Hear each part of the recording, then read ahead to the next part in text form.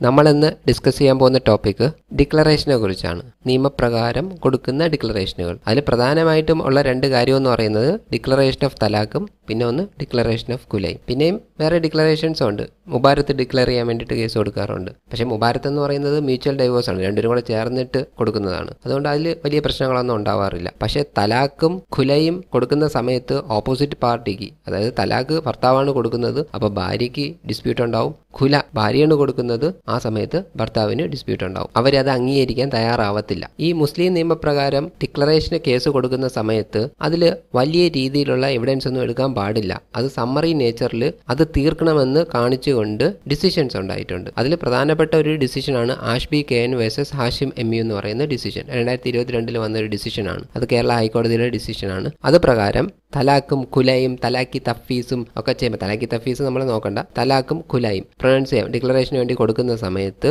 അതൊരു അൺകണ്ടസ്റ്റഡ് മാറ്ററായിട്ട് നടത്തണം. Summary in നേച്ചറിലായിരിക്കണം. അവിടെ റിട്ടേൺ സ്റ്റേറ്റ്മെന്റ് കൊടുക്കാൻ പറ്റും, പക്ഷേ അവിടെ ഒരു കൗണ്ടർ ക്ലെയിം മെയിൻറ്റെയിൻ ചെയ്യാൻ പറ്റുമോ എന്നുള്ളതാണ് ഇവിടെ വന്ന ഒരു ക്വസ്റ്റ്യൻ. റിട്ടേൺ സ്റ്റേറ്റ്മെന്റ് എന്ന് പറയുന്നത് നമ്മൾ കൊടുക്കുന്ന ഒരു പെറ്റീഷന് കൊടുക്കുന്ന ഒരു ഒബ്ജക്ഷനാണ് റിട്ടേൺ സ്റ്റേറ്റ്മെന്റ് എന്ന് പറയുന്നത്. പക്ഷേ കൗണ്ടർ ക്ലെയിം എന്ന് പറയുന്നത് അതൊരു സെപ്പറേറ്റ് സൂട്ടാണ്. ഈ ഒബ്ജക്ഷന് പുറമേ കൊടുക്കുന്ന ഒരു കാര്യമാണ് കൗണ്ടർ ക്ലെയിം എന്ന് പറയുന്നത്. ഇപ്പോൾ for example, husband declaration talaq declare ചെയ്യാൻ വേണ്ടി കൊടുത്തു. ഭാര്യ പറയുന്നത് ഈ തലാഖ് വാലിഡ് തലാഖ് അല്ല, ഇത് പ്രോപ്പറായിട്ടല്ല ചൊല്ലിയത്, ഇതിൻ്റെ അകത്ത് മീഡിയേഷൻ നടത്തിയിട്ടില്ല, അങ്ങനെയുള്ള കുറേ കണ്ടൻഷൻ അവർ കൊണ്ടുവരും. അതുപോലെ ഖുല ചെയ്യുന്ന സമയത്താണെന്നുണ്ടെങ്കിൽ ഹസ്ബൻഡ് പറയും ഇത് പ്രോപ്പർ ഖുല അല്ല, ഇതിൻ്റെ അകത്ത് പ്രയറായിട്ടൊരു മീഡിയേഷൻ നടത്തിയിട്ടില്ല, മഹർ റിട്ടേൺ ചെയ്തിട്ടില്ല, അങ്ങനെയൊക്കെ കുറേ കാര്യങ്ങൾ പറയും. ഇത് വാലിഡ് ആയിട്ടുള്ള ഒരെണ്ണം അല്ല എന്ന് പറഞ്ഞിട്ട് അത് ഇവിടെ ചലഞ്ച് ചെയ്യാനായിട്ട് പറ്റാതെ വരുമ്പോൾ, കാരണം ഇതെന്ന് പറയുന്ന സമ്മറി നേച്ചറിൽ നടത്തണമെന്നാണല്ലോ, ഇതിലൊരു ഒബ്ജക്ഷൻ മാത്രമേ കൊടുക്കാൻ പറ്റത്തുള്ളൂ. മിക്കവരും എന്ത് ചെയ്യുമെന്ന് വെച്ചാൽ ഇതിൻ്റെ അകത്തൊരു കൗണ്ടർ ക്ലെയിം ആയിട്ട് അങ്ങ് ഇടും. അതായത് ഇത് പ്രോപ്പറായിട്ട് ചെയ്തിട്ടില്ല, ഇതിനകത്ത് പ്രയറായിട്ടൊരു മീഡിയേഷൻ ഇല്ല, ഇതിൽ മഹർ റിട്ടേൺ ചെയ്തിട്ടില്ല, ഖുലയാണെന്നുണ്ടെങ്കിൽ അങ്ങനെ ഓരോ കാര്യങ്ങൾ പറഞ്ഞുകൊണ്ട് ഒരു കൗണ്ടർ ക്ലെയിം ആയിട്ട് ഇട്ടിട്ട് അത് പറയും ഈ തലാഖ് ഇൻവാലിഡ് ആക്കണം അല്ലെങ്കിൽ ഈ ഖുല ഇൻവാലിഡ് ആക്കണമെന്ന് പറഞ്ഞ് റിലീഫും ചോദിക്കും. അതിനകത്ത് സ്റ്റാമ്പ് കൊടുക്കിക്കൊണ്ടാണ്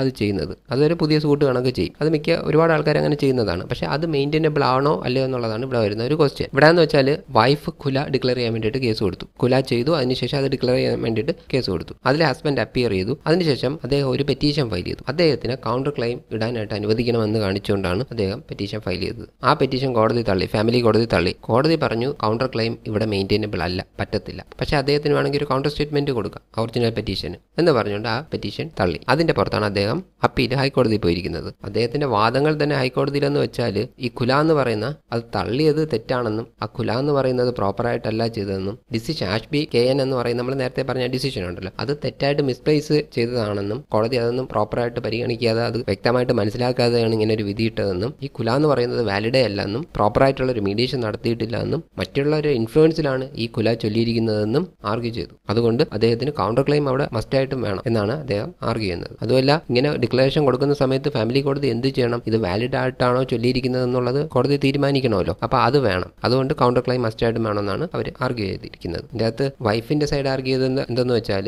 അവർ ചൊല്ലിയ ഖുല എന്ന് പറയുന്നത് വാലിഡ് ആണ്, എല്ലാം കംപ്ലൈന്റ് ചെയ്തുകൊണ്ടാണ് ചൊല്ലിയിരിക്കുന്നത്. ഈ ആഷ്ബി KN എന്ന് പറയുന്ന കേസിനകത്ത് വ്യക്തമായിട്ടും പറഞ്ഞിട്ടുണ്ട് അത് family court shall be summary in nature വേണം അത് പരിഗണിക്കേണ്ടത്. Treating it as an അൺകണ്ടസ്റ്റഡ് matter, അൺകണ്ടസ്റ്റഡ് matter ആയിട്ട് വേണം അത് പരിഗണിക്കേണ്ടത്. The attempt of the petitioner to expand it by filing a counter statement and then attempting to maintain a counter claim is questionable and impermissible. അതായത് counter statement file ചെയ്തുകൊണ്ട് പിന്നെ counter claim എന്ന് പറയുന്ന ഒരു കാര്യം എന്ന് പറയുന്നത് അത് ഇംപെർമിസിബിൾ ആണ്, അത് പെർമിറ്റ് ചെയ്യാനായിട്ട് സാധിക്കത്തില്ല, അത് ഈ ഡിസിഷന് എഗെയിൻസ്റ്റ് ആണെന്ന് അവർ വാദിച്ചു. അതുകൊണ്ട് ഈ ഫയൽ ചെയ്തിരിക്കുന്ന പെറ്റീഷൻ തള്ളണമെന്നാണ് അവരുടെ ആർഗ്യുമെന്റ്സ്.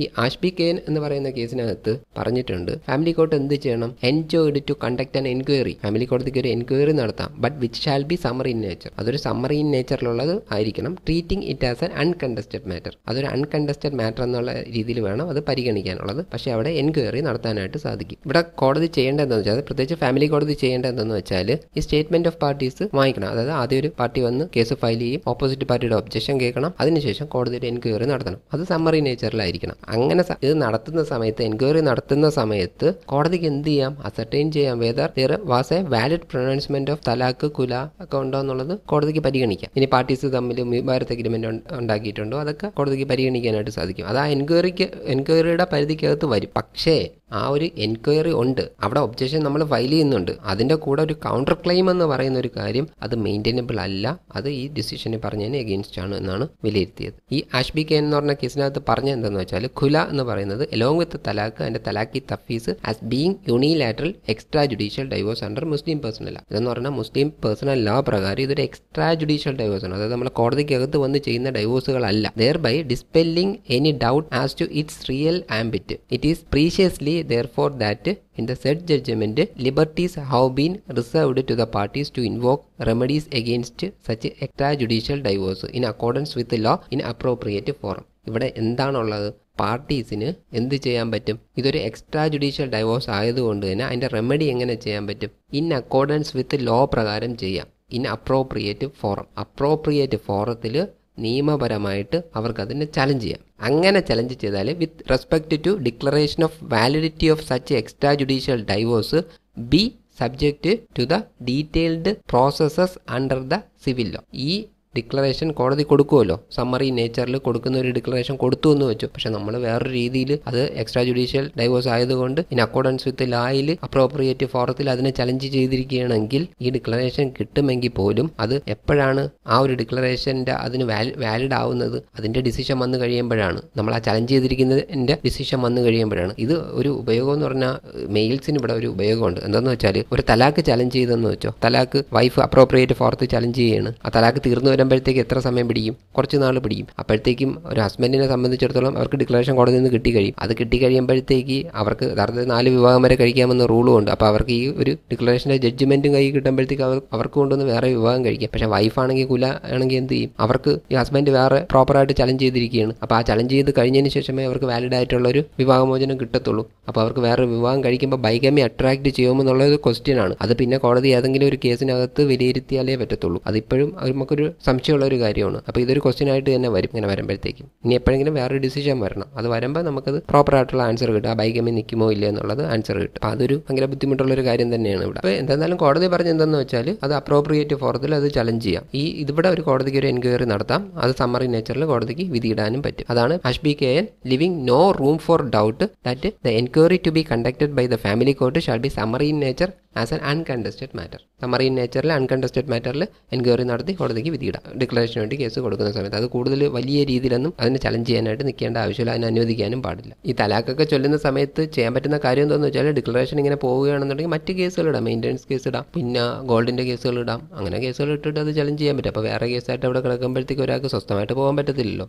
അങ്ങനെ വേറെ മാർഗ്ഗങ്ങളൊക്കെ ഉണ്ട്. പിന്നെ ഇവിടെ കൊണ്ടുവന്ന വേറെ കണ്ടൻഷൻ എന്താണെന്ന് വെച്ചാൽ ആഷ്ബി കെനിൽ ഈ ഡിവിഷൻ ബെഞ്ചിൻ്റെ മുമ്പേ വന്നത് has to postulated that if any of the parties wants to challenge the extra judicial divorce by talaq ഖുല തലാഖി തഫീസ് she is free to challenge the same in accordance with law before the appropriate forum. അപ്പോൾ appropriate ഫോറത്തിന് മുമ്പ് free ആയിട്ട് അവർക്ക് പോയി challenge ചെയ്യാമെന്ന് പറഞ്ഞിട്ടുണ്ട്. അപ്പോൾ അവർ argue ചെയ്തതെന്ന് വെച്ചാൽ അവരുടെ ക്ലയൻറ്റ് ഈ കുല ചലഞ്ച് ചെയ്യാണ് by filing A counter claim. Counter claim file ചെയ്തുകൊണ്ട് അതെന്തുകൊണ്ട് പറ്റത്തില്ല? ഈ പറയുന്ന ഡിക്ലറേഷൻ കൊടുക്കുന്നതിൻ്റെ അകത്ത് തന്നെ ഒരു കൗണ്ടർ ക്ലെയിം അതിൻ്റെ അകത്ത് പറഞ്ഞിട്ടുണ്ടല്ലോ. അത് വേറൊരു രീതിയിൽ ചലഞ്ച് ചെയ്യുന്നതിന് പകരം ഇതിൽ കൂടെ തന്നെ ചലഞ്ച് ചെയ്യുന്നത്. അതിന് ഇപ്പോൾ എന്ത് കുഴപ്പമിരിക്കുന്നതെന്നാണ് അവർ ആർഗ്യൂ ചെയ്തത്. പിന്നെ കോടതി ഇത് വിലയിരുത്തിയിട്ട് കോടതി പറഞ്ഞതെന്ന് വെച്ചാൽ ഇത് പറ്റത്തില്ല. ഇവർ ആർഗ്യൂ ചെയ്തത് ഇത് ശരിയല്ല. കാരണം എന്താണെന്ന് വെച്ചാൽ ഈ എൻക്വയറി എന്ന് പറയുന്ന കണ്ടക്ട് ചെയ്യാൻ കോടതി ആ കേസിനകത്ത് പറഞ്ഞിരിക്കുന്ന summary in നേച്ചറിലാണ്. Summary manor treating it as an അൺകണ്ടസ്റ്റഡ് മാറ്ററിൽ ചെയ്യാൻ പറഞ്ഞിട്ടുണ്ട് എന്ന് പറഞ്ഞാൽ അതിൻ്റെ മീനിങ് എന്താണ്?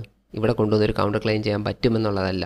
ഇതിലെന്തായാലും കൗണ്ടർ ക്ലെയിം ആയിട്ട് ഇടാനായിട്ട് പറ്റത്തില്ല എന്ന് കോടതി വിലയിരുത്തി. The അഫോർസെഡ് circumstances though we do not deem it necessary to intervene with the exhibit P6, it is necessary for us to ensure that land family court acts as per law. നിയമപ്രകാരം തന്നെയാണ് കുടുംബ കോടതി വിധിയിട്ടിരിക്കുന്നത്. After അഫോർഡിംഗ് necessary opportunities to both sides. രണ്ട് പാർട്ടീസിനും opportunity കൊടുത്തു. For this V R without doubt that land family court must conduct it self as per direction number 3 in ആഷ്ബി Ken, namely to allow the parties to offer their statements supporting and opposing the Khula as the case may be, and then to ascertain whether the pronouncement was valid. This cannot water down in any manner though the proceedings shall be summary in nature as an uncontested matter. ഈ family കോടതി ചെയ്തത് correct ശരിയാണ്. കാരണം ഈ ഡിസിഷനിൽ പറഞ്ഞ കാര്യങ്ങൾ correct അത് വിലയിരുത്തിക്കൊണ്ട് തന്നെയാണ് ഫാമിലി കോടതി ഇങ്ങനെ ഒരു ഡിസിഷൻ ഇട്ടിരിക്കുന്നത്. ഇവിടെ രണ്ട് പാർട്ടീസിനും അത് സപ്പോർട്ട് ചെയ്യാനോ ഒപ്പോസ് ചെയ്യാനോ ഉള്ള അവസരങ്ങൾ രണ്ട് പാർട്ടീസിനും കൊടുത്തു. അവിടെ ഒബ്ജക്ഷൻ കോൾ ഫോർ ചെയ്യാൻ പറ്റും, അവിടെ എൻക്വയറി നടത്താൻ പറ്റും. എൻക്വയറി എന്തിനാണ് നടത്തുന്നത്? ആ